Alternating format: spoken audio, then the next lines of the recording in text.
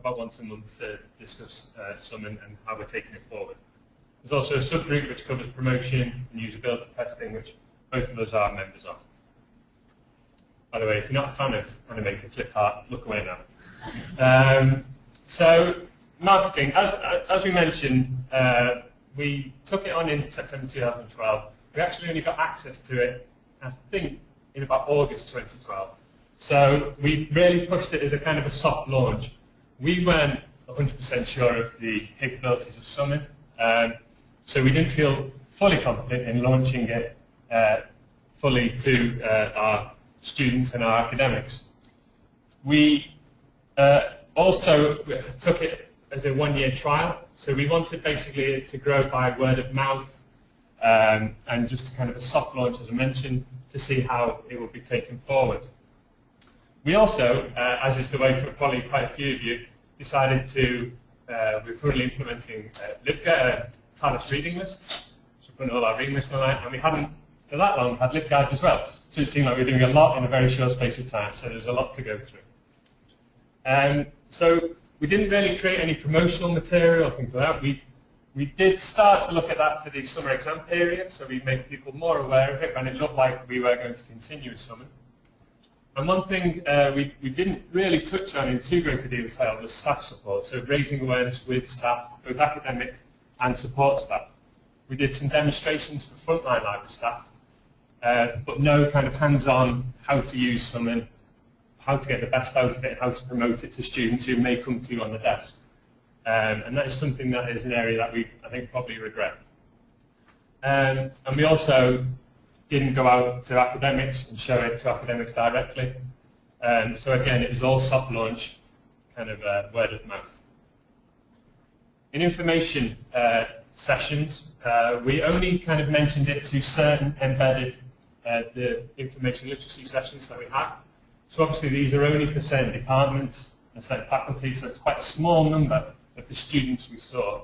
And again, for the kind of September-October sessions, we weren't too sure about Summon, so we found it hard to fully show the capabilities to the students we were talking to. One side of this was that we always used a generic search. So we found a search that worked for us, we knew it worked, we tested the links, we were confident doing it. And that was actually involving, unfortunately, Rupert Murdoch. Rupert Murdoch is a very good way of showing the different, how to use the facets, how you can do advanced searches in Summon. So if you need a topic to do a search on, Rupert Murdoch does work on Summon. But it was very much presented as an additional service. So we would do our normal information literacy and then at the end kind of say, oh, and by the way, we've just taken on this thing called Summon. You could use it if you like. We gave a brief description. It was not at the heart of the session. So following all the kind of small amount of promotion we did, we still wanted to see if students had found it, if academics had found it, if staff had found it. And we did this in a few different ways. So the first one was really a detailed online survey. We've done this twice. We did it around Christmas time, so about a few months into the project, and then again in May, June time. And probably the most interesting thing about this is that in the Christmas survey, for the student survey, we offered a £50 Amazon voucher if your name was picked out of the hat, if you completed the survey. And we got over 100 responses. For the summer one, it was only £20, and we got about 30 or 40 responses. So you read into that. We also did staff surveys where we didn't offer a prize, and we got about 15 results. So it seems that you do need some kind of carrot in front of the user. The Christmas survey was also seen as a kind of promotional tool. So it was very much, have you heard of Summon? If so, what do you think? If not, please go away, have a play with it, and come back and give us any feedback you possibly can. We were asking things, just basic questions really. So what do you like most about Summon? What do you dislike? Where do you normally start your research? How will this help you improve your research? We asked the staff, do you see this as a valuable tool? Asking them what level of student they would use for. So it was a really useful way of gathering some real good quantitative data that we could then use. Two other methods we got for gathering data was a student focus group.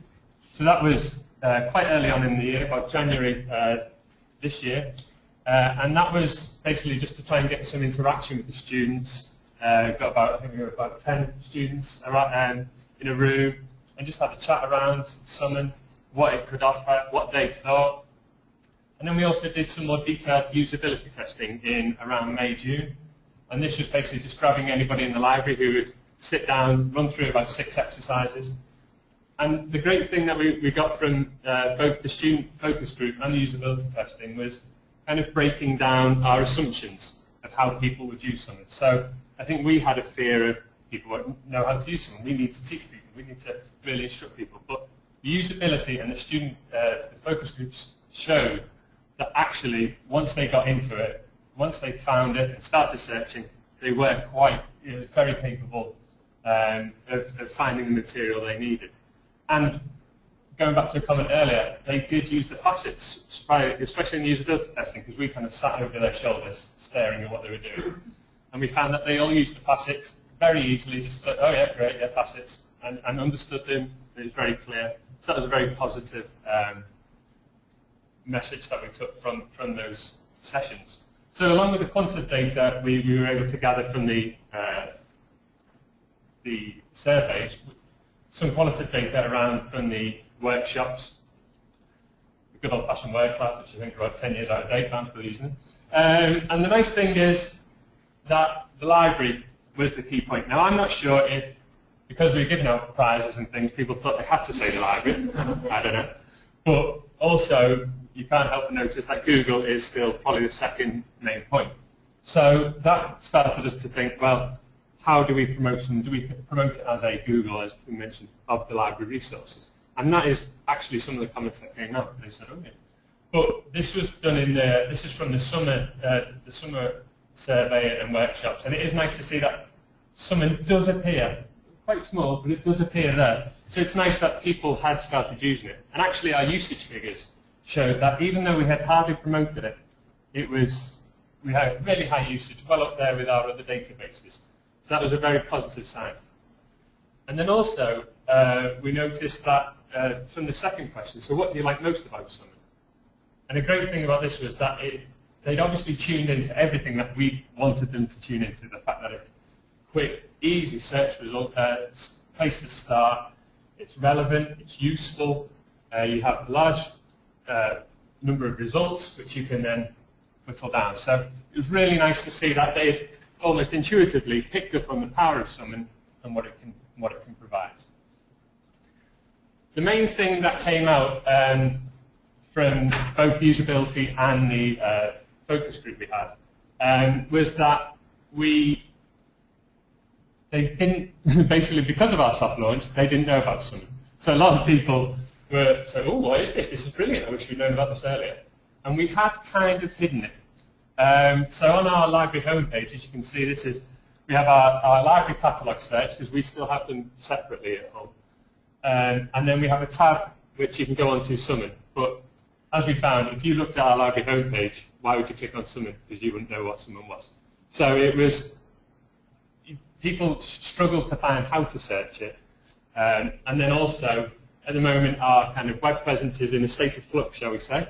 So they found that we do have help pages around Summon, but they were actually quite hard to find. So we're trying to take all of this information and learn from some of our experiences, which will be greater promoted by my colleague Michael. Swap microphones.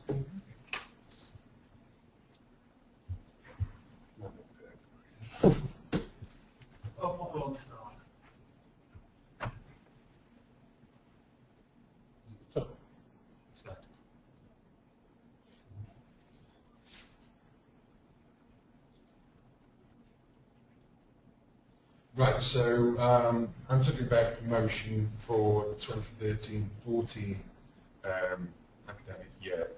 So again, this focuses on marketing, staff support, and actually information literacy delivery. First of all, there'll be a greater Summon presence on our library web pages, but particularly our review LibGuides, which are our subject resource gateways. But I'll talk about that a little bit later in more detail. We're also going to use promotional materials such as springy flags, which are the pop-up springy flags. You can fix to PCs, standalone search PCs and catalogs and that kind of thing. And also pop-up banners, the banners that you pop up. We'll dot those around the library and also use them at promotional events. Staff support, obviously this is very important. Just a second, how do you get those two? They're not doing it. Yeah, here. They do move. They do move. We warned you about the animator and they've not worked. Right, yeah, staff support. First of all, frontline library staff. We're going to give training to those to increase awareness, so they're more confident about demonstrating something and answering questions about something. And that way we also get continuity of key messages in terms of students being given the same advice in terms of pathways to research. Academic staff, so we're thinking about drop-in workshops for those, focused mail shots, to introduce someone to them, and if they're already aware of it, to help them maximise the functionality of Summon.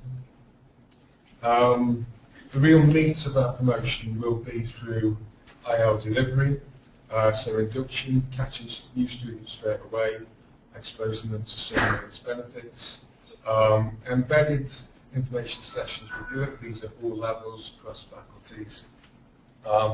With these will give us the opportunity not just to demonstrate Summon, but also to get students to engage with Summon in an interactive way using active learning techniques.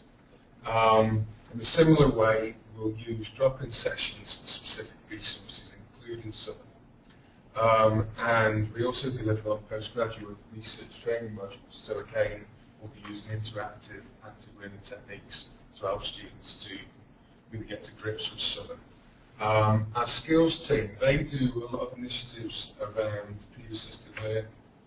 So again, we want to get the Summon message to students via those programs. The cornerstone of our strategy in terms of promoting Summon via information literacy delivery is through our LibGuides, which I mentioned earlier. So these are currently under review.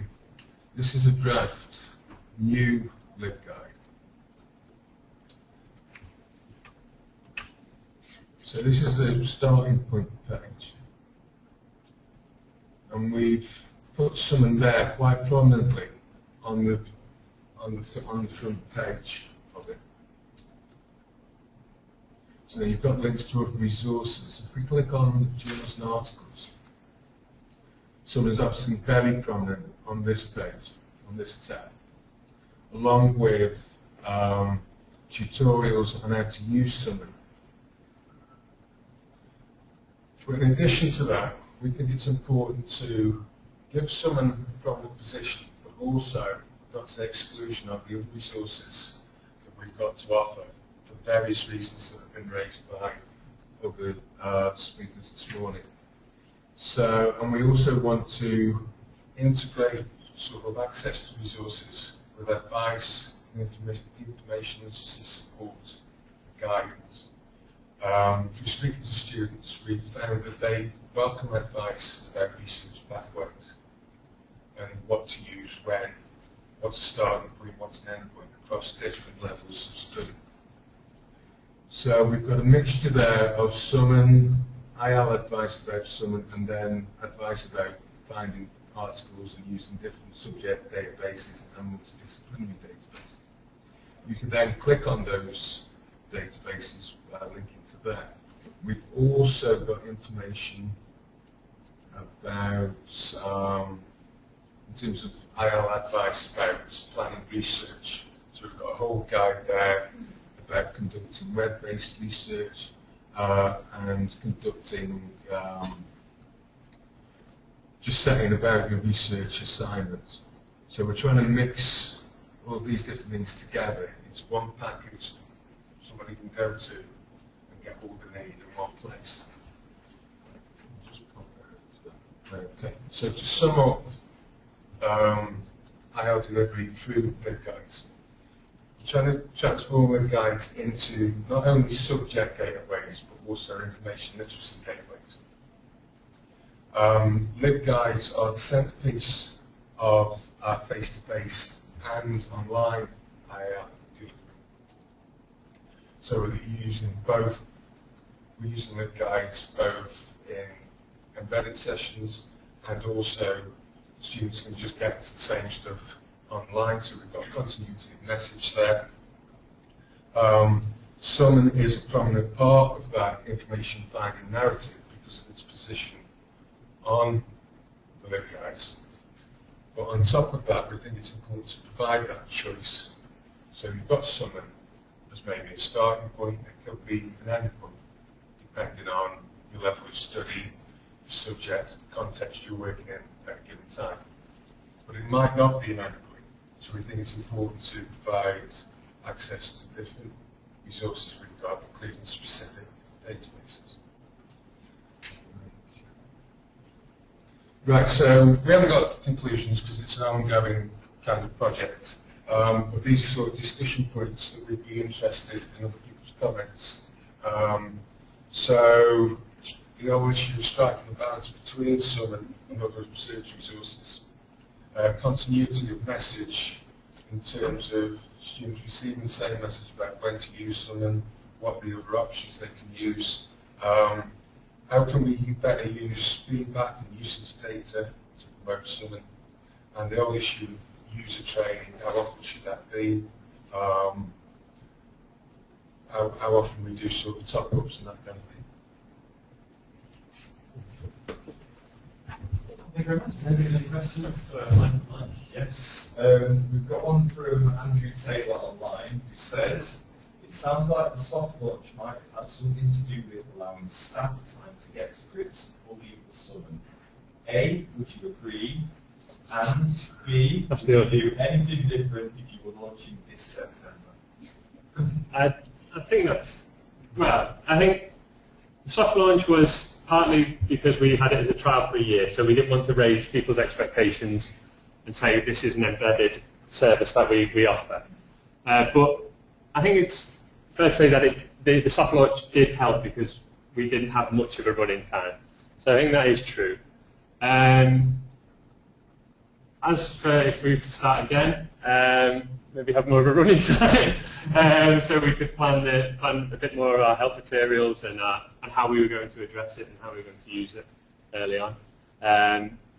But I think one of the big things we found is that just people using it, it's been nice in a way that we now have the data to show that when people have used it, having found it themselves, it's still been a great success. So now when we promote it to everyone, we have this kind of bed of knowledge that we know it's worked, and it gives us something to promote. And the overwhelming reason for the soft launch was the fact that it wasn't pilot. Yeah. The 12. Yeah. But every benefit is in terms of our planning for next year. Yeah. I was just wondering, I haven't actually seen your website a great deal, so I was just wondering, could you go back to where the summon is placed on the actual website? On the, so you've got, this is where it will be on our lib guide, so this is on the subject guide. So you do have to scroll down. Yeah, well, actually on our computers you don't have to do, so this is why we're right. But uptake on usage and stuff, it might be. Yeah. Like, not to say it's the only search, but to make it slightly more. Well, as I say, this is still a draft, so we are also thinking of shifting everything up and doing something with this. So that is something we are aware of. I'll just show you the. This is how we have it on our library page at the moment. So it's this tab box. But again, this is being completely revamped for the new start term, and it will have its own search box on the home page as well. So really, I'm trying to push it. But yeah, thanks. Sorry, I was just curious to see that you've branded Summon as opposed to like research, like Yeah. whatever. Is that a consequence of the soft launch approach? Do you actually intend to call it anything else later? I think that was a consequence of the soft launch. And also, I think it's easier to rebrand Summon if it is going to be the one search. You've still got a catalogue and Summon, then it's difficult. Then if you rename Summon, then you've got two things that sound maybe like a catalogue and confusing. We are kind of investigating whether we're going to put our catalogue into Summon or vice versa. So perhaps then, if we go down that route, then perhaps we would look at changing the name. But for the moment, because the two such different things, we'll make two names. Yeah, we think so. Can you say a little bit more about how you use it with Yeah. how you use it that The Summon. Oh, sorry. So yeah, the question was how we're using Summon and Talis Aspire together, the reading of software people are aware of it.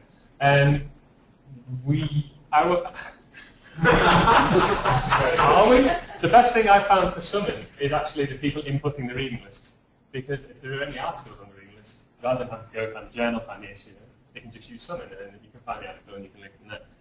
How we're embedding it, I don't know. We do link between both things, but at the moment the reading list project is at sort of stage 2. We've got sort of at least 3 stages in terms of different inputs and different levels of reading list onto the software. So I think it is something that will evolve the relationship between Summon and the reading list and the DLE. We don't know.